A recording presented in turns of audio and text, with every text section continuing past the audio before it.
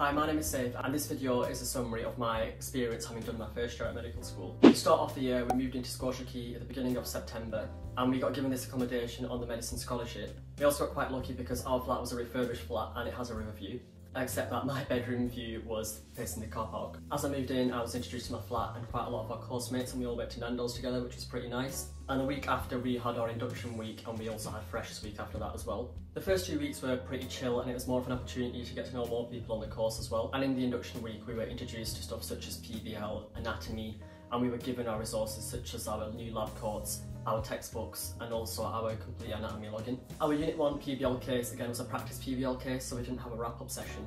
It was more just to introduce ourselves to how to sort of formulate your ILOs, which are the intended learning outcomes. After that unit, we had Units 2 and 3, which were the health and disease and immunology infection modules. And these are the modules that we sat before our November formative exam, which just means that exam didn't count towards our end of year written exam mark.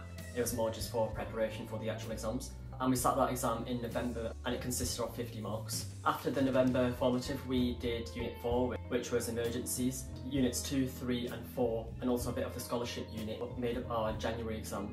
And this exam was out of 100 marks. And that was pretty much my first term at medical school. I pretty much enjoyed the first term, not only because it wasn't that difficult, and we had the opportunity to make a lot of friends as well, which was something that I was initially worried about, having moved from one university where I got to know a lot of people to another university where I didn't really know anyone. But I guess that's the case for pretty much everyone else. For the second term, we had Units 5, 6, 7, and we just started Unit 8. Unit 5 was the life course and Unit 6 was brain and mind. For Unit 7 we did health and reproduction and Unit 8 was lifestyle. I found these units more difficult, not because they were actually more difficult to understand, but more because I hadn't done previously during my biochemistry degree. And then we had our Easter holidays, where me and a couple of our friends went to outdoors. This is the kind of bus that would do an American Pie marathon until we get to outdoors.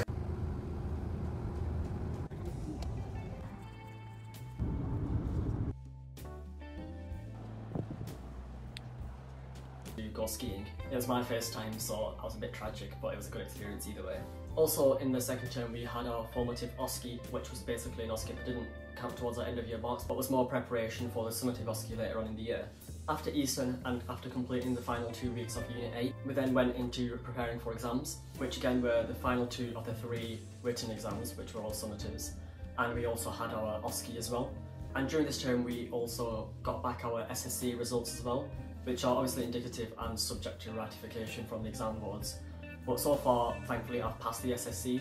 I think all I need to do now is pass the knowledge domain and the clinical skills domain, which we find out on the actual results day, which is the 11th of July.